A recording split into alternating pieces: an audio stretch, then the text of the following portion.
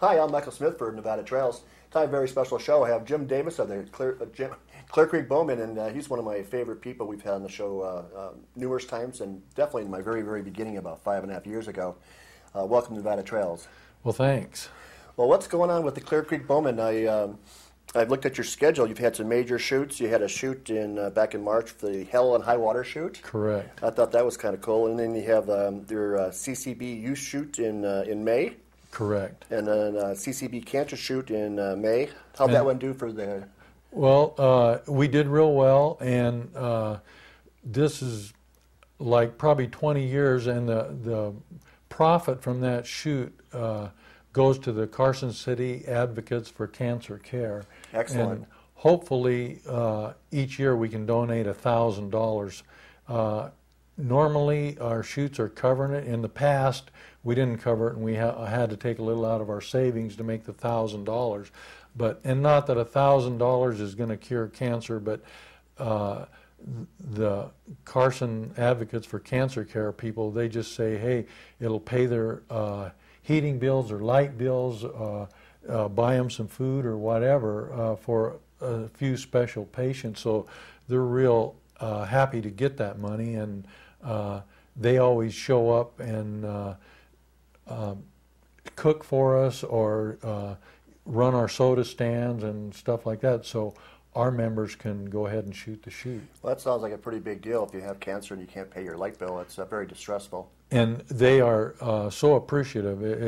It's amazing, and a lot of them are cancer survivors themselves, so we feel it's going to a real good cause. Well, there's some real sharp people in this community that help drive people as well. It's really, it's incredible that the help we get from that particular group. And the survival rate's getting better. I bet if they could budget or count on that $1,000 every year, that's a good thing to be so consistent. Yeah, and normally the people are that show up for the shoot, they're real generous, and normally we make our $1,000 quota, and we're real happy to give it to them, and they're real happy to receive it. So. How many people were at that shoot?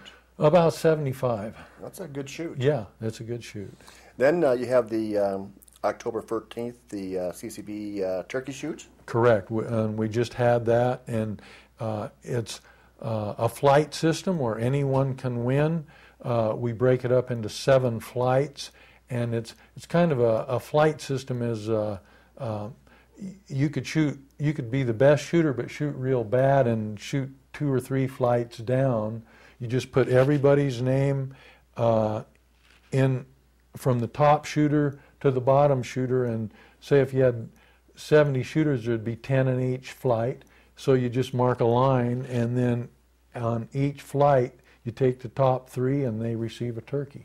So you can fall anywhere in that category and do, you can shoot real bad that day and win a turkey, or you can be the top shooter and win a turkey. Well, is that one? I think was the one year before last, and you got a turkey. Did you get a turkey last year? In the last 2 years, I have not gotten a turkey. Oh, I don't show up, you don't get a turkey. Exactly. I'm sorry. I must spur you on. And then coming up December 2nd, it's a real big deal, is the Christmas with a Cop. Can you tell me a little bit about that? Exactly. Now, the Christmas with a Cop,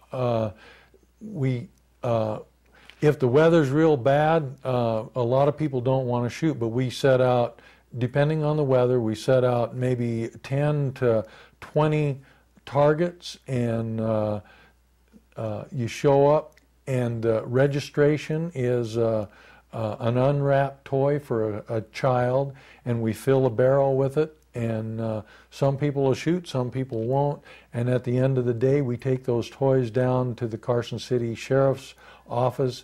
We give them to the Carson City Sheriffs, and they said if kids, their parents are having problems or whatever, they distribute those toys to kids that are in need and need a little help and don't have a whole lot. So even if you can't do the shoot, you can probably just drop off a toy. Exactly. And the sheriff's office is real happy to get them, especially in this economy. People don't have money for big Christmases, and they have something to give to the kids if they're in need. Well, if they want to donate, how can I get a hold of you? My phone number is 883-0389, and you can talk to Jim Davis or Jim or Carol Davis, or you can show up at our archery range on the Sunday, December 2nd. That's east of Carson City, on east side of the golf course, and we'll be out there pretty much all day, and you can drop off a gift. Well, how's Carol doing? And she is great. She's the secretary. She runs the club and and never takes any credit for it. No, she won't. I can't get her on the air if I tried. But what you all do is you basically get a lot of kids outside in the clear air. You have when you talk about targets, can you elaborate on your targets? Because people won't believe how nice they are, probably. Well, they're three-dimensional animal targets, and they're full-size deer, elk, moose, coyotes, and down to skunks, you know. And we set them at different distances, and we'll set a stake, and everyone shoots from the same stake, an unmarked stake, and just go through. And we have a scoring system, and you just keep scoring. Now on the Christmas with Cop Shoot, we don't do any scoring system. I mean, we don't worry about keeping the score because there's no prizes or anything. It's about getting donations for the kids. But on most of the shoots, we have a scoring system and a classification system. You shoot anywhere from a freestyle compound shooter with sights and a release and a movable sight down to a traditional shooter, and naturally they're all in different classes. Well, some of the equipment there is outstanding. We have a lot of equipment. We have a youth shoot going on, and in the summer on Tuesday nights we shoot. On Wednesday night we're out there from 5 o'clock till dark. And if you're interested in shooting, you can come out. Kids are free. First-time adults are free. After that, the adults are $5, and the kids are always free. We'll furnish the equipment. We have traditional equipment. We have the compound bows. We have arrows, finger tabs, arm guard, finger gloves.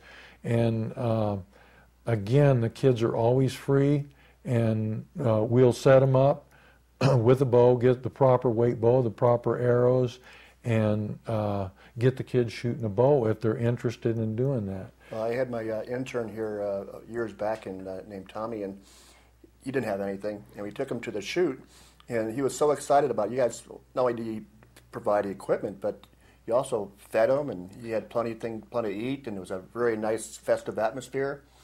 And oh yeah, it's a good time. When we went back to Gardnerville, he was so happy and telling the tale of the story that the local man, pharmacist who runs the Carson Valley Medical Center at the pharmacy department, gave him a brand new bow because he had that spirit, you know. Yeah. So it affected somebody who loved shooting but just hadn't had time with his career, and he gave it to Tommy, and I keep on waiting to find out how good he is right now.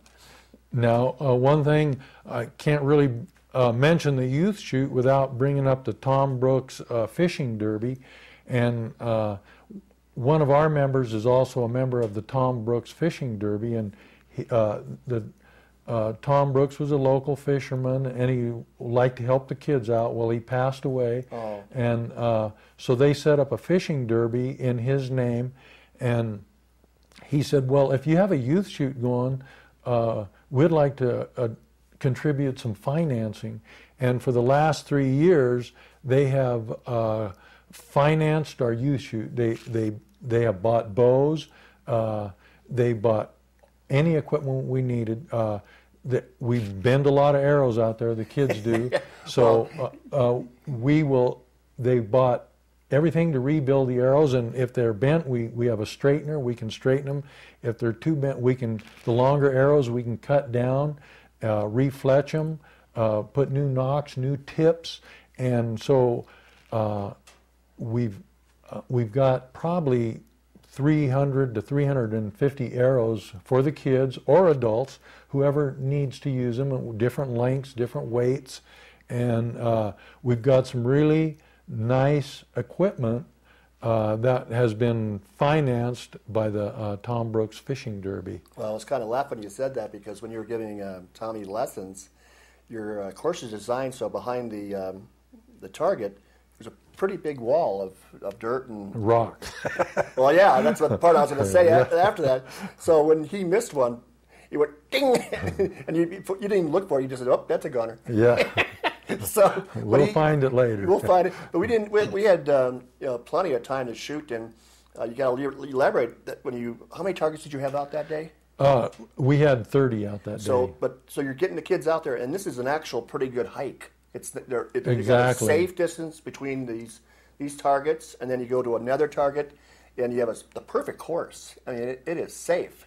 And that's our safety is our main thing, and we want to get the kids interested. And a lot of the kids in the last 2 years we put 500 kids each year through our youth program, and those kids are bringing their parents back, and we get the parents shooting. Well, it's good for the parents too. Actually, it was good for me. We're down to a little bit before break. Could you give the contact information if people are interested in finding out more about the Clear Creek Bowmen? Okay, well, we have a website, and it's the Clear Creek Bowmen cc.com, or you can call Jim Davis at 883-0389, and or go to the website, and we have a schedule of events on the website. And right now we have an indoor shoot going on. You can get the indoor shoot schedule. It's either Wednesday or Friday night at Fuji Park in Carson City. Again, adults are $5, kids are $1, and but if you don't have the $1, we'll spring for the $1. Well, it'll be free. Clear Creek Bowmen is a very top-notch nonprofit, and right now you're going to see some pictures and enjoy. Thank you very much.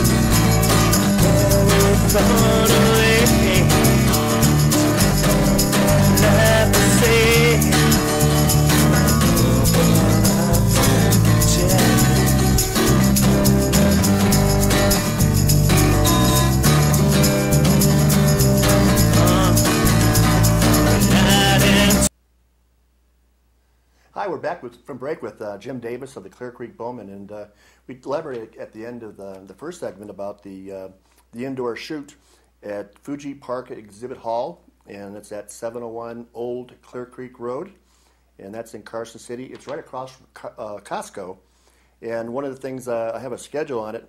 you're doing shoots like looks like 4 a month. 4 a month, once a week. So you have 12/7, 12/12, 12/21, and 12/26. Correct. So you have a lot of friends, and from the holidays, they can take them to something to do. Exactly. Something a lot more exciting than staring at the TV. Exactly. Yeah. Now, what's going on is we had a lot of demand, people wanting to shoot indoors to have something to do for the winter. And again, kids come in. It's $1 for the kids to shoot. We have to pay for the light bill. And it's actually the Carson City Recreation Department set this up, and it's the Clear Creek Bowmen is sponsoring it by furnishing bows, arrows, instructions for the kid, and then so we want to. They're going to charge us per person. But if a kid doesn't have the dollar, come down and shoot anyway, and Clear Creek Bowmen will pick up the $1 fee. So we just kind of got started. We've had about 3 shoots. They let us store our bales down there. We bring the bales indoors. We've got heat, we got light, and and we shoot out to 20 yards. Now the smaller kids will bring a bale up closer to 10 yards, so they don't have to shoot so far. And we've had great enthusiasm over it. The kids are showing up. They're bringing their parents, and we've had nothing but compliments. We're going to start a league, and awesome. And the kids don't feel intimidated by the league thing. It's a lot of the veteran shooters want the league, but if a kid just wants to come, we're going to have bales for them that they don't have to worry about the league or anything like that. If they want to join, that's fine. And there's no cost. It's just different. They'll be shooting at one style of target, and the league shooters will be shooting at with a different format. And but we'll have everything taken care of. We'll be furnishing the targets, and we're also looking at doing the state indoor mail-in tournament at some time. So we're trying to set that up with the NBHA, Nevada Bow Hunters Association, and get the format for that. This is our first year. Years ago we shot indoors at the old armory on Carson Street. Now the Fuji Park site has been made available. We tried to get everything on one night, but we couldn't, so we split it up. And again, that schedule is on our website at www.clearcreekbowmen.cc.com. And if you go to that website, the indoor schedule is available, and you can see what times. But normally we're setting up from 5 to 6, and shooting starts at 6 o'clock. And again, kids are $1, adults are $5. If you don't have the dollar, come down and we'll make sure the dollar's paid for you, and you can shoot anyway. Can you bring in Christmas gifts for the kids? Will there be like a drop center there too? Well, yeah, we could accept them at that time. It wouldn't be a problem. But the Christmas with a Cop shoot will be at our outdoor range. I just thought it was an idea. And yes, a collection center. Yeah. Also, are you still getting the free bales? I think you had mentioned something about Starbucks has a cover or something. Well, what we have is we had an insulation company that has the foam insulation, and they were taking that insulation to the landfill, and it cost them a lot of money because it doesn't decompose very well. Well, one of our members asked them if they would bale it up, so they baled it up about the size of 3 straw bales, and then they banded it so it wouldn't come apart.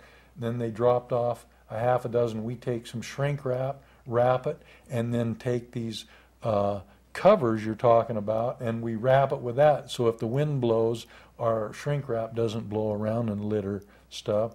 And so we're shooting at these bales now, and they're incredible. They hold up. The arrows are easy to retrieve, and so it saves them money. They drop the bales off to us, get rid of them. We use them for our archery bales for a couple of years, and then they end up in the landfill. All right. And so it's a kind of a recycle thing, and it's really it saves us money. Again, we can use that money for to make sure the kids don't have a huge expense to come down and shoot. Mm-hmm. And again, at the indoor shoot, we'll have bows available. We'll have arrows, arm guards, finger tabs, and we'll have people that will provide instruction for first-time shooters. And we've had a great response to it, and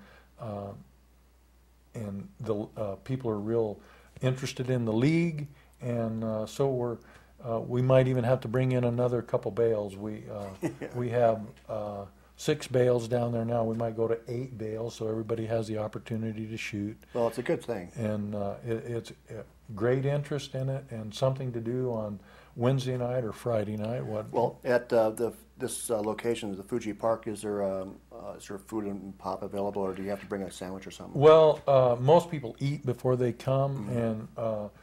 and it's just south of Costco, just right across the street from Costco, in the big barn-looking building at Fuji Park. And like I say, we have heat, we have lights. Heat's good. Heat's good. And your Quonset hut's a little cold sometimes. Yeah. And then we have a big net that stretches clear across the room, so if you miss, it hits the net, and we're not putting holes in their walls. And so we want to take care of the Parks Department. They've, for Carson City, they've set this up and made it available for the kids, and it's one of the reasons that we can do free shooting for the kids. Well, Parks and Rec in this region is awesome. They're incredible, and they encourage it. They want to provide something to do for these kids, and it's really it's been great that we could get involved with the Parks Department. And what's the name of your friend that's helping you with this? Joel Dunn, and yeah. He's an archer, and he's real receptive and real positive about it. And get a shout out for him, because he had to probably clear some hurdles to get this done, and he got it done. And he got it done. Yeah. Well, you're hitting. How many years have you been doing this?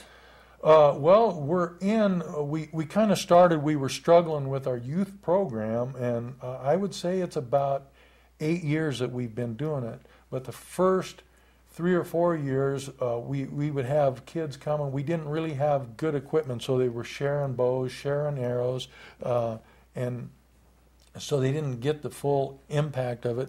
But since the financing from the Tom Brooks Fishing Derby, we're able to provide each kid with a bow, each kid with a quiver, 4 arrows, and a finger tab, and then the volunteers come out when the kids show up, and you give them a little instruction, and they're on their way.